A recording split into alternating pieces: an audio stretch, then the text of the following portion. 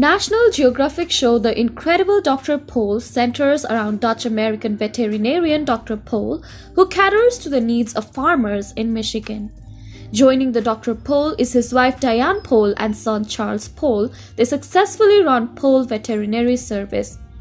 The Pol family has been a constant presence on the show. However, over the years, so many big names and loved veterinarians have left Dr. Pol.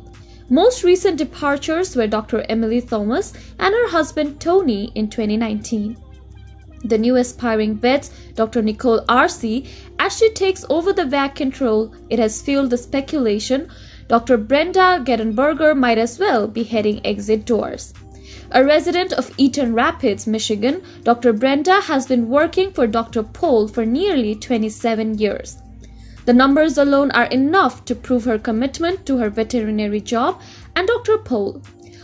Although when she first started in 1992, she found a lack of faith among farmers, being the only female veterinarian around the area.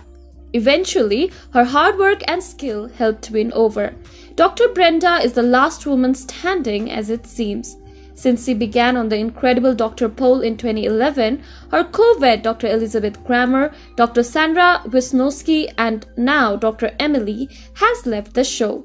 Meanwhile, Dr. Brenda has no plans to leave Pol Veterinary Service and the show. Dr. Brenda currently features on the 16th season of Dr. Pol. If you're curious more about Dr. Brenda, here are some interesting facts. Dr. Brenda is currently 53 years old. She celebrated her 53rd birthday on February 23.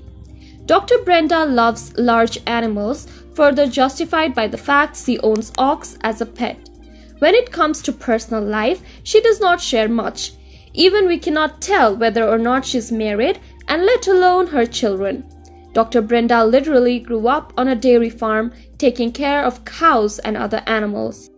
This is all updates on Dr. Brenda Grettenberger. Hope you guys enjoyed the video.